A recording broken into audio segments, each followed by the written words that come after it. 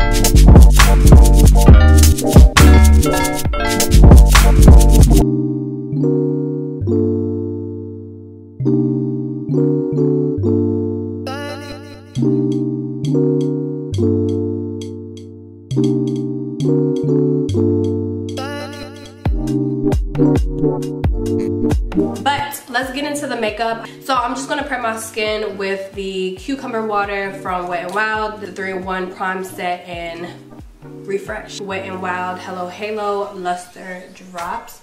Put it on the high points of my face. Now that we have the glow on, Born This Way concealer next. It just depends on how I'm feeling, to be honest with you, but since I want my coverage today, I'm gonna go in with the concealer first.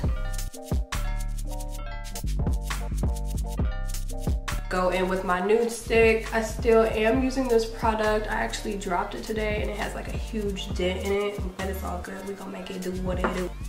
And I had left this product open so it can get stiffer. So as you can see, I used this in my last tutorial or my last get ready with me. It was so easy to blend to the point that it was like kind of like leaving my damn skin. So I just left it open, not so easy to blend out.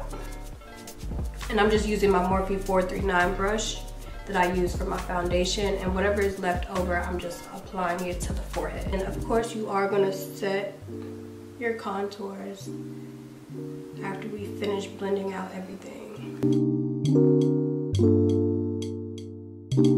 So once again, this is the Nude Sticks in the shade Deep 10, and I picked mine up from Ulta, but you can actually find it in Sephora as well. I think it depends on what Sephora you go to. I'm gonna move on to blending. Blend this area first. Clean up your contour if need be. Mist my face with the continuous setting spray. And this is from Morphe. I'm gonna be taking my NARS Radiant Longwear Foundation. You already know this is my favorite foundation. Pump that on the back of my hand, and then I'm going to stipple this on the bottom half of my face. And I'm gonna pick up a closer mirror so everything is well blended. So y'all, I have been shaving my face, my whole entire face, basically like Dermaplan or y'all know what I'm trying to say. I don't know if it's called Dermaplan, but let me know if you see a huge difference when you shave your face, if you do shave your face. I know a lot of people get scared. I find that I don't break out as much, and I also have a really smooth application. But I think I'd rather do like laser hair removal on my face before I'm actually just shaving my damn face with a razor. That's just a little bit too much. I use an eyebrow razor, but still, it's still like, first of all, my hair grows back too fast for me to be doing that all the time. But I just want to know if y'all see a difference in your makeup, because I know I do. So as you can see, I'm kind of like using the brush to blend out the bottom half of my concealer so there's no harsh lines. It's my first time really doing that, but it's not that bad. I actually like it. And then just use your beauty blender to blend out the rest. Because I'm going out running errands, I'm not gonna be doing like a super crazy eye look. Okay, so that's just that on that. And y'all know, my girl Laura, we're gonna set with her. And I need to actually go and pick me up another one. And you know what I also need to go pick me up? I actually want to go into MAC and get me that highlighter pen that I used to use all the time back in like 2015. And I feel like it's a little bit more softer than using concealer anyway. So I love that pen. I just always forget to pick it up.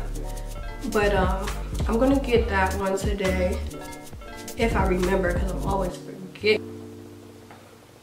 I need to go and put that on the pad to go ahead to MAC. But since I'm supposed to be going to Zara anyway, I'll be able to remember.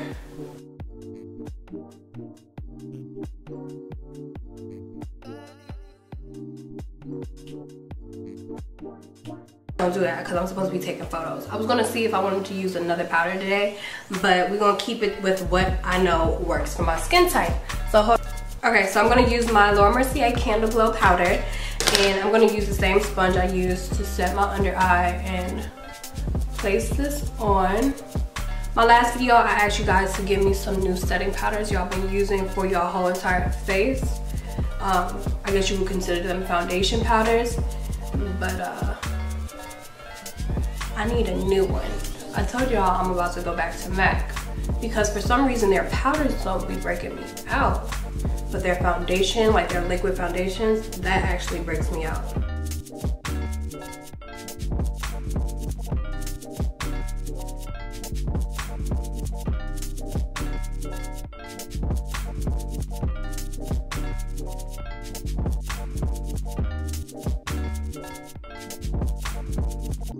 Okay, so as you can see, a little bit goes a long way. You don't need a lot. I always say that I'd rather do reverse contour before I touch a little bit of powder down here.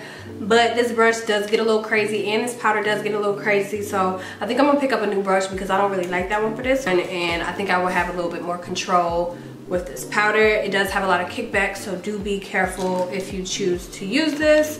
So I'm gonna take a little bit of it, and I do mean a little bit, tap off the extraness, and I'm going to hit the sides of my nose. And I try to follow the natural contour of my nose. Nose contour can be very,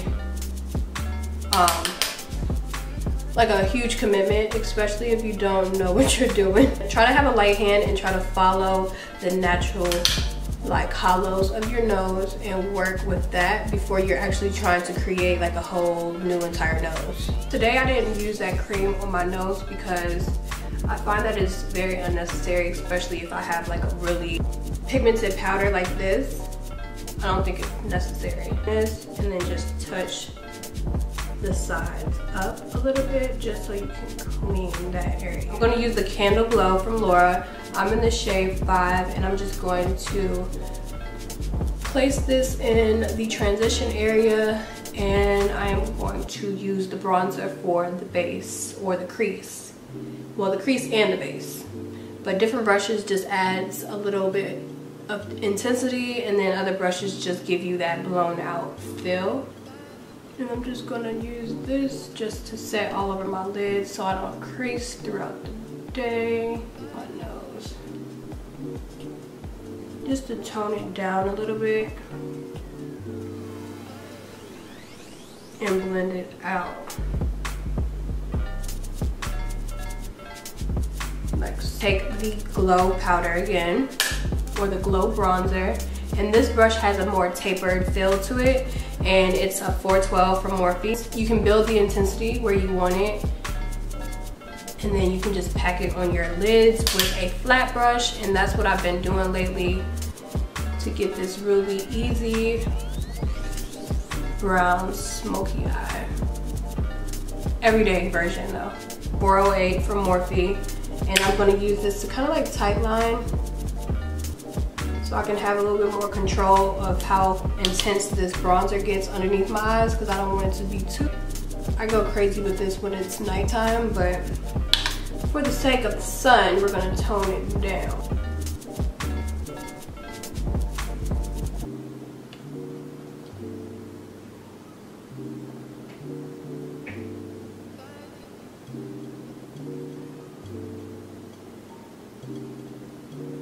Blend that out just ever so slightly. Just a little bit of blush. I'm gonna mix Raisin and a little bit of this NYX together with the same brush that I applied the bronzer.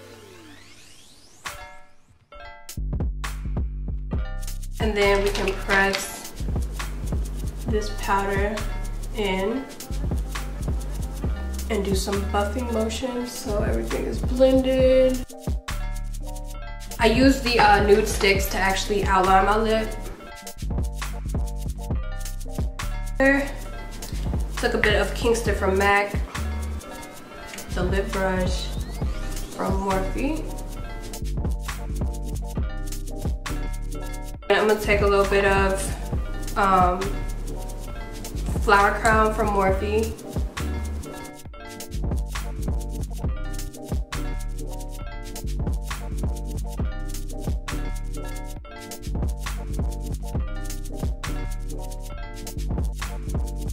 And this Becca Glow Gloss just to add the shine.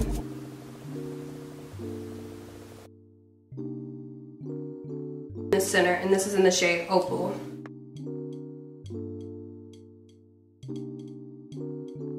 So I have been using my brow pencil for my waterline. I'm gonna do that, but in the meantime, in the between time, I'm gonna pop my lashes on. Let me take a thumbnail. Maybe I should use my phone for my thumbnail. Hold on, y'all. Let's close up some stuff. Open up this damn container so you don't lose these things, because they're so easy to lose. They're so annoying. You're just gonna want to throw them away. But I'm telling you, if you just keep the box that they come in It's gonna save you a lot of money because you don't understand how much money I spent on these damn clips before in my lifetime. We're gonna take this down, try to be gentle so you don't have a lot of flyaways, but I should be telling myself that because I'm so heavy-handed. It's a nice day outside. I wanna go get me some bubble tea. I've been obsessed with bubble tea to the point that I think I'm gonna start making my own because I'm not about to keep driving far out just to get some damn bubble tea. But my favorite is honeydew melon. If y'all ever try it, try honeydew melon with the tapioca balls at the bottom. So good. I want to do like a foodie video where I'm just trying a whole bunch of bubble tea because they get real creative, really creative. There's always going to be some pieces that you're probably going to have to touch up, so don't be mad at yourself or don't be mad at me. But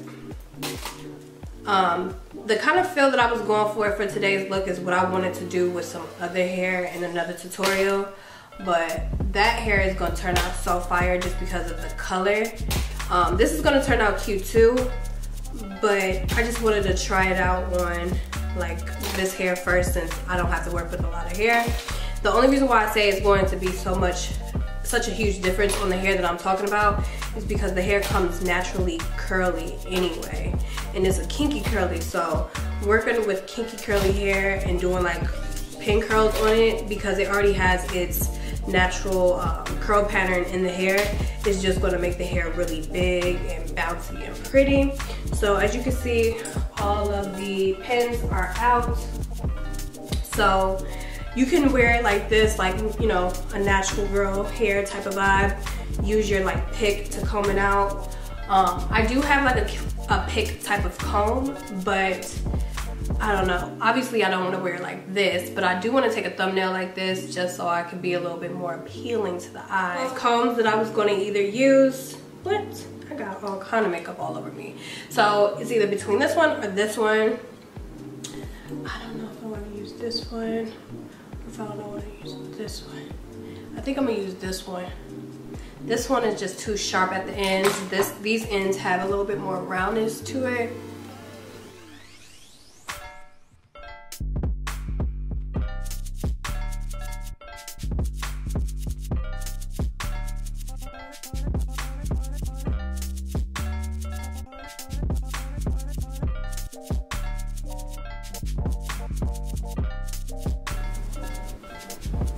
See, the other comb would have had just broke straight through. And I didn't have time for that. Not after curling all of this, honey. I didn't.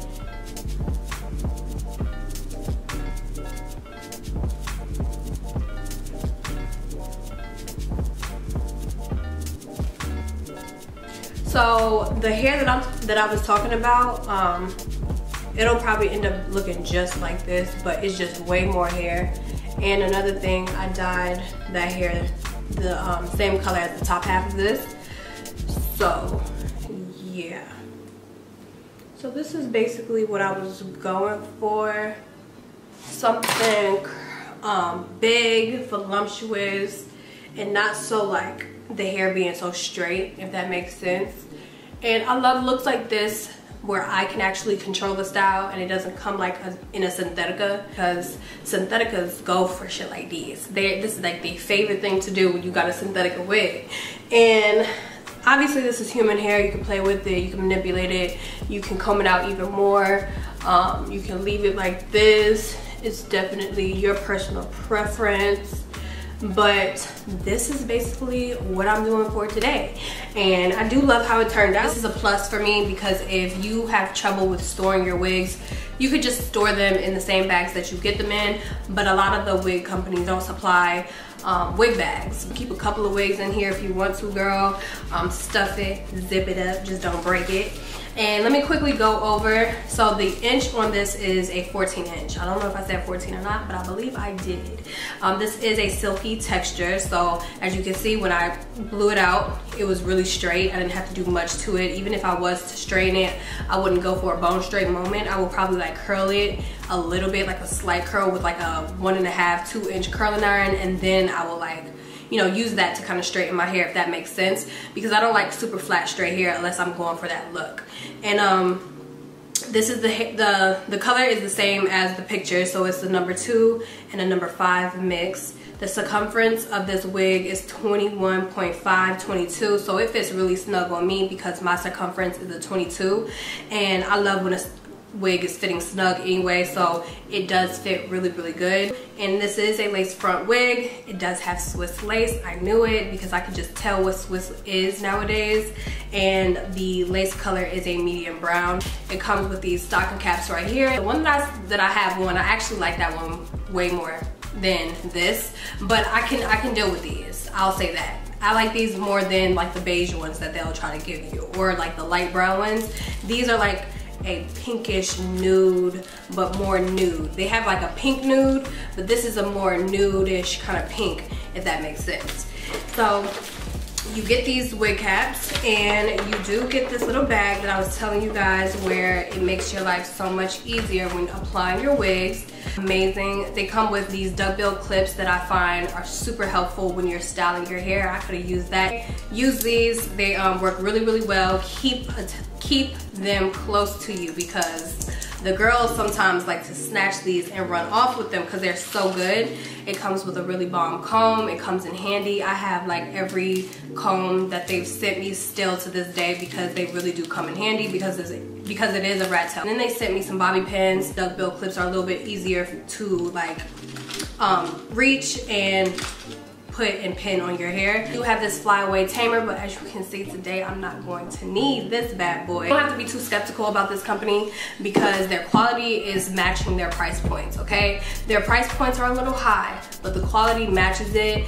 And if you want a wig that you're going to be able to have for years, and I do mean years, because I've had wigs from this company for I want to say some years, girl, and they still was looking really, really good. I gave a lot of them away, getting better at their knots, so that shows you that they're investing their money back into their company. Pre-bleached, pre-dyed hair, still going to have great quality. They have really good blonde units on their site too. I'm gonna spritz my hair with a little bit of hairspray, and that's because I want this to last when I go outside, and it is a bit windy, so I only use this hairspray on my weave. So let me figure out what I'm wearing and what I came up with. I'm sure y'all are gonna say y'all love the other initial style. What ended up happening was I curled the opposite way the second time I curled the hair, so I wasn't paying attention, but it's all good. It's golden hour. I gotta go and take my photos. Everything that I mentioned in this video will be linked in the description box below. Thank you guys so much for watching. Let me know if you like this style or the last style. This obviously is a bit more wearable because the hair isn't so much in your face, but you know, a lot of people don't really care about their hair being in the face when it's in a style like that. But to each his own. Let me know what you guys like better. Love you guys. I'll see you in my next one. Don't forget to thumbs up, comment, subscribe, and turn on your post notifications. Bye, y'all.